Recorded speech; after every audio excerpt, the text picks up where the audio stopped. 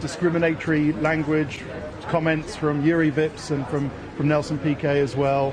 Do you condemn that kind of behaviour, not only in motorsport but in wider life in general? I think all over the world, right? I mean, it's not only in Formula One.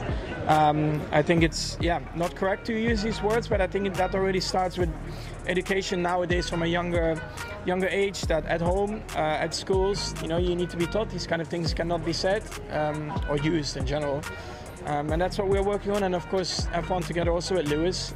They are working on that for the future, and all the drivers are behind that. We are all supporting that. Okay, have a good week.